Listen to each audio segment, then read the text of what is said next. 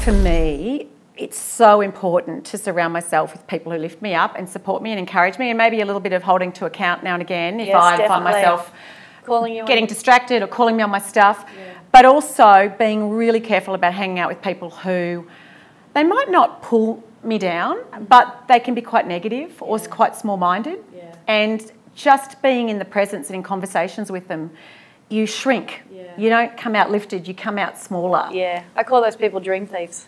Ah, dream thieves. I like that one. Life vampires. Yeah. They just want to suck the life out of you. They just want to dissolve your dreams. They just want to suck the blood out of you. Yeah, well, they're not there to make you feel good, are they? We all know them. And I think it's hard. As women, we love to take care of people. I mean, a lot of us like to please. And well, so we're natural nurturers, aren't we? Yeah. When you've got someone who's a friend you've had for a long time and they are a dream thief. Yeah. They might not consciously mean to be, but to then, we don't want to hurt their feelings. I've got to a point where I'm not too concerned about hurting their feelings, but I've just consciously make the decision not to spend very much time with them. Yeah. And they just find themselves on the outer. Yeah. And they can wonder why. Yeah. If they want to know why, they'll ask. Yeah. Well, they probably don't want to know. They really don't want to know. So people just gradually are filtered. Yeah. Are filtered out of your life as they become like that.